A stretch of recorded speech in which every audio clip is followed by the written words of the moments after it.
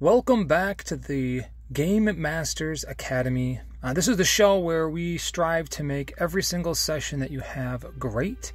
Thank you for joining me. My name is Greg. If you're just starting out as a DM and looking for additional resources, or maybe you've been a DM for a long time and are just looking for additional ways to spark your creativity again, you have found the correct location. Today we're going to be looking at an additional segment of Combat Corner.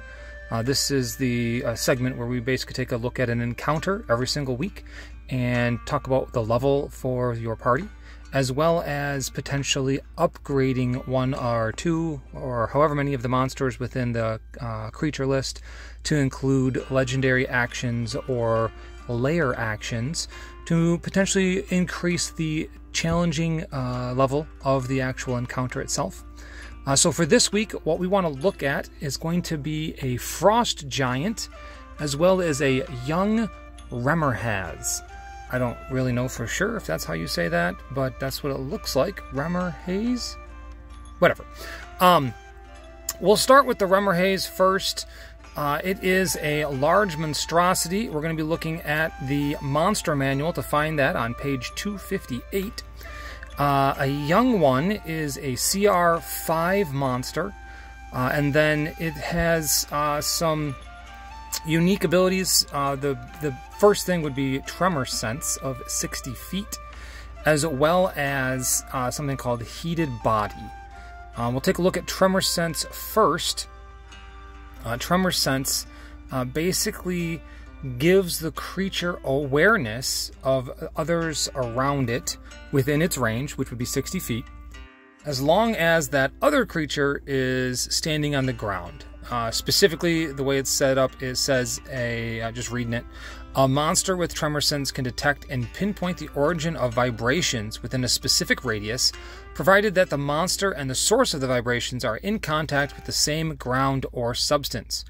Tremor Sense can't be used to detect flying or incorporeal creatures. Many burrowing creatures, such as ankegs, have this special sense. A couple things to note about Tremor Sense is it is a radius from the creature, as well as a surface. So it doesn't really matter what you're on. If the Revolves is on snow or on ice, it's still able to detect creatures moving on top of it out to 60 feet. If it's burrowed underneath the ground and buried, then it is able to detect creatures that are above it up to 60 feet. So just some ideas to keep in mind there as we take a look at what this encounter works as. They also have something called Heated Body. It's a creature that touches the Revolves and hits with a melee attack while within 5 feet of it takes 2d6 fire damage, and then its bite does some additional fire damage as well. Now, one of the things to note on this is that the young Revolves, specifically, it says frost giant hunters scour the icy wastes for nests and eggs, which the giants prize. Which can be the young Revolves can be trained from hatching to obey commands and guard the giant's icy citadels. Unlike fully grown ones, they don't swallow their victims whole; they gnaw on them. Ouch. But the idea here is you're basically a big, giant, weird monster bug dog for a frost giant. So then when we take a look at the frost giant itself, like most giants, frost giants are basically just a giant pile of hit points that hit like a truck. Great Axe does 3d12 plus 6 slashing damage, and it makes 2 attacks per turn. And so you've got this giant, as well as his little pet Revolves that are off potentially in the icy wastes together that your party either comes across or gets hunted. And that's where we basically have things start. Both of these creatures are very straightforward. You basically hit stuff with an axe, as well as bite things with the Revolves. That's pretty much it. If something's outside the range, you can whip a rock at it with the giant, but it's basically just kind of, it's the barbarian of creatures to fight. It does have cold immunity, that is as well. And so the idea or the way that this particular combat goes down is your party either triggers the Remor has burrowed underneath the ground and starts combat that way, or is being hunted by the frost giant Remor has. Maybe they've done something wrong in an Arctic area and somebody hired the frost giant or challenged the frost giant to be able to, kill the party first. And so this is a frost giant hunter that's coming out after the group. Alternatively, they could come across the two individuals and basically have a way to attack them and initiate it themselves. That's obviously really up to you and the way that your particular campaign is set up. So if we're using this encounter as the climax or the pinnacle of our quest that the character or the party is currently on, we need to add some adjustments. Yes, the frost giant hits hard, and yes, the Remor has the heated body ability to punish those that attack it. But realistically speaking, this encounter, a CR8 and a CR5, to work it together to make it a hard combat encounter for a group of 4, that seems reasonable, would need to be 4 characters of 9th level. Well, 9th level characters are going to have access to 5th level spells. And that's the point where spells start basically mimicking the abilities of being able to pretend to be a deity for a short period of time in most games. And so we need to do some things to our frost giant here to allow him to be able to challenge the party in a way that is respectable enough to be considered the boss of a main plot line. So there's a couple of things that we are going to need to add to the frost giant. The very first thing is going to be legendary resistance. And so we want to add that legendary resistance so that way our frost giant here doesn't instantaneously just get completely hosed by a failed wisdom save, considering it has a +0. Next, we want to give it legendary actions. Just as a quick reminder, legendary actions, typically you get 3 per round, and that is something that you use at the end of a different creature's turn. It doesn't matter if it's the party or the young Remor has or another frost giant somewhere, but they're used at the end of another creature's turn. And then depending on the action that you take, typically uses 1 or 2 of the 3 legendary actions. And then every time it's the frost giant's turn, it regains the 3 uses for the next round of combat. So for legendary actions for this particular frost giant, we definitely want to include attack. So it can just make attack within range, which means it could also hurl a boulder.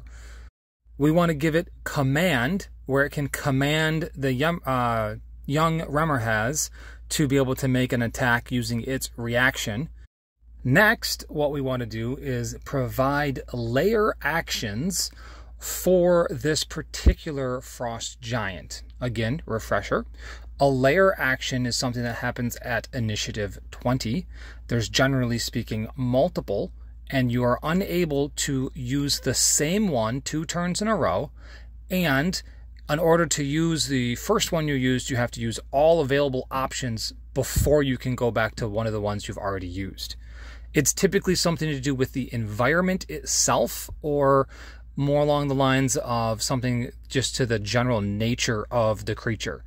So, for example, a dragon's lair could potentially collapse a stalactite down on the party, just to give you an idea. So for this particular combat encounter, the frost giant needs to be able to create the effects of Sleet Storm. And you can have him basically be the one that casts it, or you can have it be just the innate nature of the area of the Arctic that this frost giant is in. And that would be able to cast Sleet Storm in the area. Sleet Storm forces concentration checks on spellcasters. it completely heavily obscures the area that it's in, so that means people are not able to see. And then the last thing that it would do is you have to roll a dexterity save, and if you fail, you start your prone, basically slipping on the ice and falling on your butt, and then have to use half your movement to stand back up from prone. So that's a great opportunity for us to give some battlefield control, as well as place this on top of spellcasters that are concentrating on their spells. Not only that, but because of the heavy obscurement and the fact that the Remorhaz has tremor sense, you're giving the Remorhaz advantage on its attacks on anybody within the area that Sleet Storm falls. Lastly, for lair actions, I like the idea of mimicking the Dragon's Lair a little bit here. And whether that's that we create an area that the snow collapses and, part of the party or one member of the party gets buried in snow, or if you're having this entire combat happen near an ice citadel and they can shatter the ice underneath one person that fails a dexterity save and they fall in the water, that works too. So the environmental hazard that we're going to be looking at, typically around this level, I would say a DC 17, 16, somewhere in that range, to dexterity, to avoid either being buried in snow or falling in the water, whichever works better for your specific location that the combat would be occurring. Also, we need to give Sleet Storm a DC as well. And so I would do the exact same thing. Whatever the DC that you use for Sleet Storm should be the same thing that you use for the snowfall / falling in the water type lair actions. And so that kind of rounds out your lair actions, just using those two. And then obviously legendary actions were the ability to attack or command the young Remorhaz to attack, and then legendary resistances for this Frost Giant. Now, this is set up as a, relatively speaking, hard combat for a party of 4 level 9 characters. Adding these additions to it are going to take it from hard to being very challenging.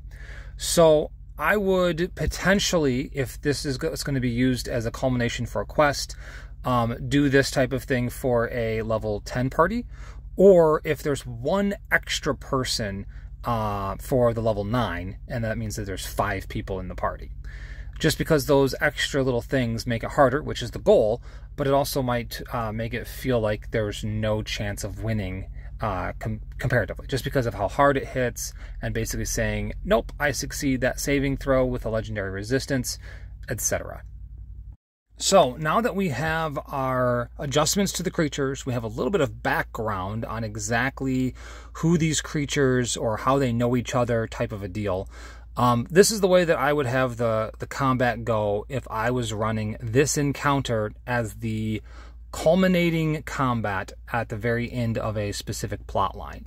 They're in the Arctic, and they are tracking down the Jarl or head hunter or whatever guy that's been rampaging the nearby villages.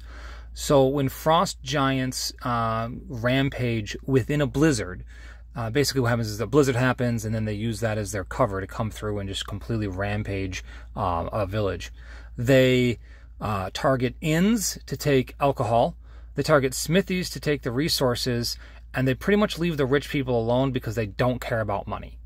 And so the cities are consistently having to rebuild. It obviously creates tension. The party then gets involved and then gets set off to try and find this particular guy that's been doing this over and over again. And so you get to his specific domain. He has these legendary actions. He's got his pet monster bug centipede looking thing with the young Remorhaz, and combat ensues. I would then utilize a icy floor as the area that I was fighting in, and as a lair action would end up using the collapsing or breaking the ice underneath one particular party member if they fail a DC 16 dexterity save, and then they would fall through into the ice. Not doing a ton of damage, 2d6 damage maybe for cold damage, but have that double every round that they're still within that ice, as well as forcing them to basically use almost all of their movement to get out of that ice and be able to rejoin the combat. So that's how this particular combat would be flavored. Be aware that a very easy counter to this would be one of the party members, most likely the wizard, casting Fly on everybody, because both of these are earthbound creatures with very few ranged attacks. So what I would say is that when I cast Sleet Storm, that specific thing for the layer actions would ground flying creatures within the storm due to the extremely high winds. And that would prevent us from just completely cheesing the fight with flight, but also that only happens every other round. And so because it only happens every other round, the players do not have all of their agency removed. So there you have it. That's Combat Corner for the week. We're looking obviously at the Frost Giant. Young Remmer has the legendary layer actions that have been added to it to help provide that additional punch as a little bit of a stronger encounter for your group of 4 level 9, 10-ish players, obviously depending on if you've got a bunch of min-maxers compared to those that are a little bit more focused on RP. I appreciate each and every one of you joining me for the Combat Corner for the week. Thank you. And just a quick announcement, I am planning on opening a Patreon starting at the beginning of the year. And so that is designed as a way for listeners to be able to show support. I appreciate every one of you that listens, whether you support the show through Patreon or not. But what I'm also going to be doing, considering I'll be utilizing World Builder, the other section where we take a look at a homebrew setting on a monthly basis, is I'm going to be adding additional goodies. So audio description of a shop, written personality of the shopkeeper or some other important NPC to the setting that we create, as well as a monster's stat block for some of the larger or more important elements within World Builder. So for the first one, which was Acheron, the Water World, I am going to be including a stat block for the Gale Warden, the guys that are responsible for basically moving the city away from the hazards that exist throughout the planet that they're on.